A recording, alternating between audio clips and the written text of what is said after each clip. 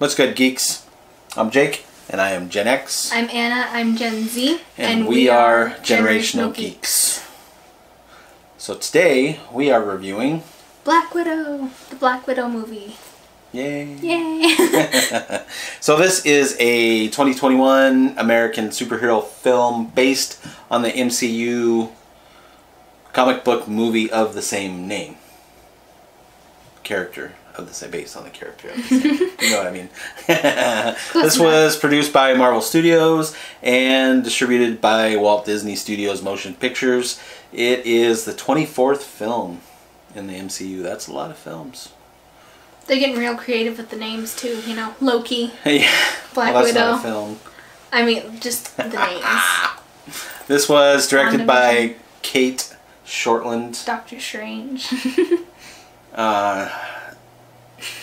She's directed and written a bunch of stuff that I haven't even heard of. And we'll get into that a little bit more later.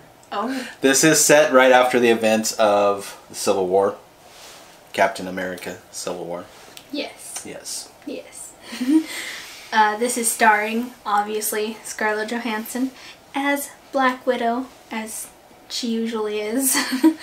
Natasha Romanoff, whatever you want to call her. She was also in Ghost in the Shell. I was going to say Ghost of the Shell. I was trying to spice it up a bit. And Lucy. Those are both good. I haven't seen either, but They're he pretty has. Good. Yeah. Apparently. Florence Poe, however you say it. You know, I'm bad with names. We know this. As Yelena. Yelena? Yelena? Yelena. Yelena. Yelena. I'm just going right off the thing. I'm gonna read it as it is. Pug. Belova. You know, we got all the Russian names Yelena here. Belova. Yelena Belova. It rolls right off the tongue. She was also in Little Women and Little Woman. Women. Women. Women. Women. Little Women. Multiple women. And Fighting with My Family, which I haven't seen either I haven't of seen those. either one of those either. Finally. This man watches a lot of movies. And David Harbour as Alexi, which I find funny because he was in Stranger Things, and in Stranger Things there was a guy named Alexi, but that's... Well, and he ended up in Russia. Yes. Yes. I was thinking the same thing. And he was also in Hellboy, which I still haven't watched. Heck boy. Yeah, I haven't seen the new one either. Yeah. Yeah. I mean, it looks good. They didn't get very good reviews. Yeah. Yeah. Yeah. And Rachel Wise as Wise Ways. Wise Ways. As Melina from The Bourne Legacy and My Cousin Rachel. Haven't seen either of those. I've seen Bourne Supremacy, Bourne Legacy, so I've seen all the Bourne movies. I don't remember her in the Bourne movie though. Oh. But that was the one with the dude that plays Hawkeye. Not the normal dude from the Bourne movies. Can't think of his name. I can't either. Anyways, wow. Black Widow was released in the United States on July 9th. Simultaneously, it was released in theaters and on Disney Plus, the premium access of Disney Plus. It is the first film in Phase 4 of the MCU. So Phase 3 is done and gone, and we're on to Phase 4. Yay. The film was delayed 3 times. It was supposed to come out like May of 2020, and then it got moved out a couple more times, and we finally got to see it. So, and that was because of Rona. Beer bug. The film was met generally with favorable reviews from the critics. Of course it was. Yes. Of course. It's an action-packed spy thriller, as you would think for a Black Widow movie. And it's about Natasha Romanoff and her kind of confronting the darker parts of her childhood and her past. And there's... What? I thought you would... No. Alright. There's this dangerous conspiracy that ties into her past, and that's kind of why she has to go back and face it. She is pursued by forces that will stop at nothing to get her and bring her down. It sounds like a Disney Channel movie. And Natasha must deal with her history as a spy and with some broken relationships that she hasn't tried to fix or rekindle, that she left behind long before she was an Avenger.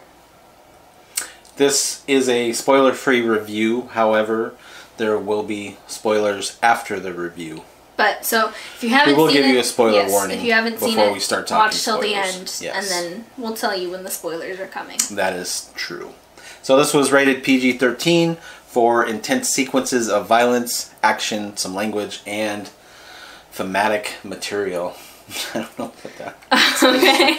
I just copied it down from what they said. I thought that was kind of... Plagiarism. I was going to look at it and see what thematic material actually meant, but... Comment it. Yeah, let us if you know what it means. This is an action-adventure sci-fi, and like we said before, this takes place right after Civil War. So what did you think was good about this movie? Obviously the performances. As usual, MCU project. It's going to have good performances. I liked who they cast as Yelena. Mm-hmm. I think that it was a good choice, and I think that she was a good actress. I think the action sequences were pretty good for an action movie. A lot of CGI. CGI wasn't great in some of it, but hey, it was Marvel CGI, so obviously it wasn't like awful. the fight scenes were decent. Yeah. Pretty well choreographed. Yeah. What stood out as negative to you? It was really predictable, and which, you know, these types of movies usually are. And you know, this was an MCU movie, but it felt like more of a spy thriller type movie. Which, I mean, Isn't I necessarily find a bad fine thing. Yeah. because it's about Black Widow. Right. So. And I like Black Widow as a character, but I feel like the writing and the directing left a lot to be desired. Yeah. Lackluster. Yeah. Right. Final rating? I'm gonna give this probably a 7. I was gonna say 7.5. Gonna upstage you. This was probably my second or third least favorite in the MCU. Wow. Least favorite movie in the MCU. Yeah. But we'll get into that when we talk spoilers. Yes, so if you have not seen the movie, go ahead, like, comment, subscribe. Comment what you think you're going to think about it, and then come back and tell us what you actually thought about it. But this is your cutoff if you have not watched the movie. Spoilers. Yes. Yes. Starting now. So, if you haven't seen the movie, leave, watch it, and then come back. Yes. So, first spoiler. Taskmaster as a woman was very disappointing. It was expected, but very disappointing. This is a very established and popular character in the comic books, in video games, in animated series. And they just completely gender swapped it and ruined a perfectly good villain. It's not even that they ruined him, it's that they changed his backstory as well. Oh, yeah. Well, yeah, they're going to gender swap him. Why not change the backstory? Like, at that point, it's a new character. It's not Taskmaster anymore. They could have called this character anything they wanted to. And they could have had the same Taskmaster abilities of, what is it, like, photo memory, blah, blah, blah. But and in this... Being able to look at something and copy it. Yeah. Copy its moves. Copy the movements, copy the abilities of non-superpowered characters. But they had to use a chip in the back of the head for this character. So it wasn't not even only like... did they gender swap it, change its backstory, they also made it weaker. Change the ability. Yeah. Which, You could have just created a whole new character. With this ability, how they changed it, it made it seem weaker. Because Taskmaster, in the video games, in the comics, he's an incredibly smart guy that can just look at something and copy its moves as long as it's not superpowered. Yeah. And he can go up against people who are superpowered and still come out victorious. Because he's got all these moves. Exactly. Yeah. He has moves, he has gadgets, and the way they changed it in this movie made it seem like he was just, I guess, was just some one-off trick pony. Yeah. One-trick pony. One-trick pony. Yeah. Yeah. But the funny part that I find personally hilarious was that Taskmaster, for 95% of the movie... Yeah, with the mask on. ...was played by a man. And the only time it was played by the woman that they showed in the movie was when the helmet was not on, and that was like 2 scenes. So I don't know if they originally planned on having that guy being Taskmaster, and then for some reason at the last minute decided to throw in the whole Taskmaster as a woman thing. But who knows? Yeah, women empowerment. Let's make this guy play Taskmaster throughout the whole movie, and then we'll say it's been a girl this whole time. Yeah, because Scarlett's body double, stunt double, whatever you want to call it, is a woman. Florence, hers was a Yelena. woman. Yeah, but Taskmaster in a suit, they're gonna put a guy in it.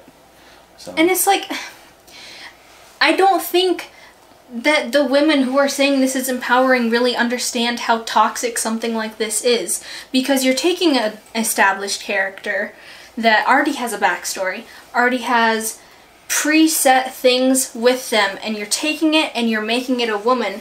And that's tokenism, that's not empowerment, because you're taking something that is already something else and making it into something it's not, rather than taking new source material, taking in new ideas, new abilities, and making something brand new. You're recycling things and making them worse than they were before, and that's more toxic than it is empowering, and that's what these people don't understand. Well, and I think they could have, realistically, they could have created a whole new character, still had it be a female in the movie, whether it wore a suit or didn't wear a suit, whatever, similar abilities, and then just, different name, create original characters that people are going to enjoy, instead of taking established characters that already have a following and a fan base and tokenizing them. Yeah.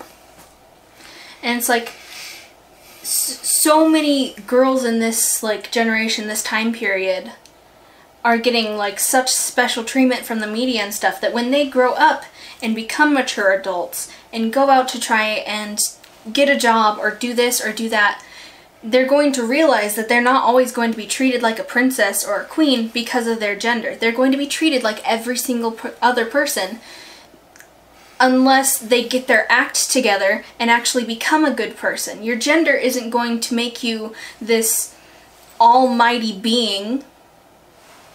But am she you? No.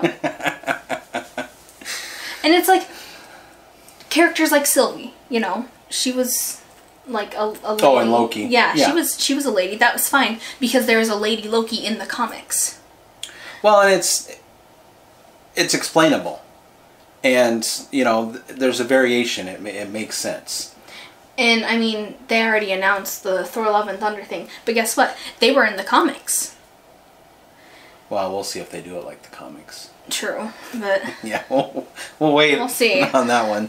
But I'm saying the character is established and it's in the comics. It already exists. You have so many great female characters to choose from in the MCU, and you go and take a male character and make it female, and it just feels tokenized. It feels wrong. It feels like you're creating something that just shouldn't have been created in the first place. Yeah. It's true. And it's okay to create original characters too. And you have the brain power to do it. if you create an original character that's good and that has a good backstory, people will like that character, and that character will develop a fan base. Exactly. Why would you take a character that already has a fan base and change it? You know, don't fix what's not broken, because when you're fixing something like that, you're breaking it.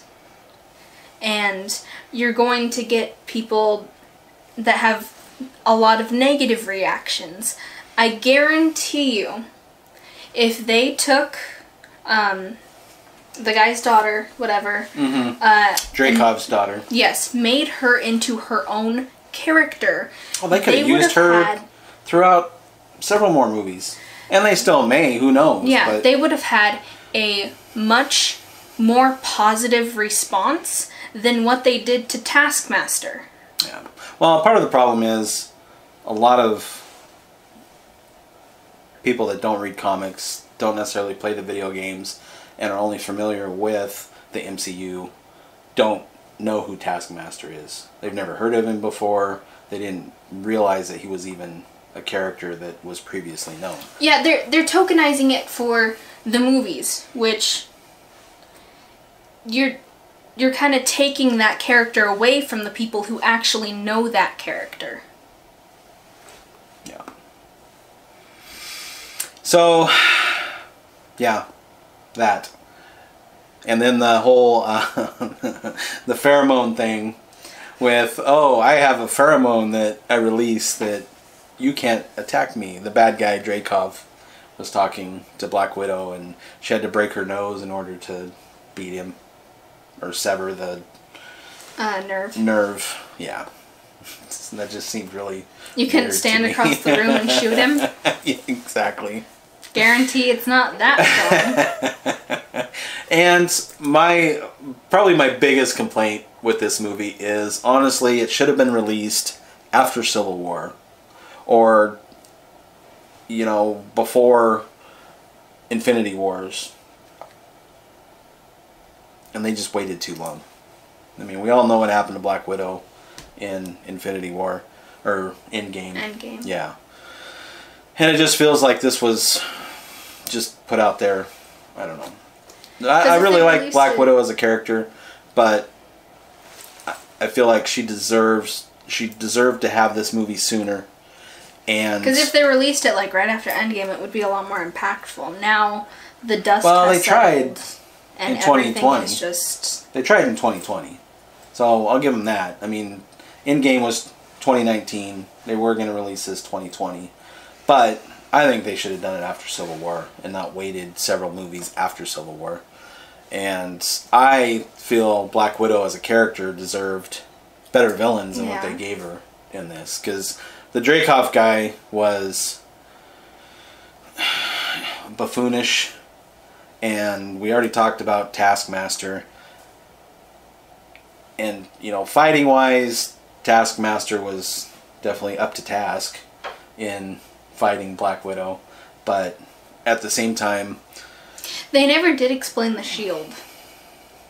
Well, they showed her watching Captain America fight. Yeah, but... And, I mean, and she had the... Where'd she get the vibranium? Well, they didn't say it was vibranium. Yeah, but Cap Shield is, and I mean, that's why it, like, yeah. And it might have been. I mean, it was sticking into steel and all kinds of other... It wasn't bouncing around like Cap Shield, though, so I don't know. But she also did the Black Panther claw thing, too. So maybe they just had some vibranium laying around. Yeah, it's just laying around. Rarest resource on Earth, and it's just laying around. Well, it's only rare outside of Wakanda. Yeah. It's not very rare in Wakanda. They got lots of it. Yeah, but how does she know where Wakanda is? I mean, well, how did the U.S. get it to make Captain America's shield? It's out there. Just got to know where to look. So, I gave this a 7. Part of that rating was the stuff we discussed. I feel like Black Widow as a character just got robbed. I mean, I enjoyed her character, and I still will, but I feel like half of this movie was also a setup for Yelena to go do her own thing, because the mid-credit scene shows, oh, I can't even think of that lady's name, but it shows the annoying girl from Falcon and Winter Soldier. Yeah, Elaine from Seinfeld. It shows her talking to Yelena and saying that Hawkeye killed Black Widow. Yeah, but what's Natasha. her name? Natasha. Yeah. So that sets Yelena up to be in the Hawkeye series. Maybe as which like will the probably main villain or something. Yeah, which will probably set her up for her own series. Who knows? But you know, it was worth watching. I liked it. I would have liked it a lot more if they weren't idiots about how they did it. Yeah. I'm Gen X. I'm Gen Z. And we are Generational Geeks.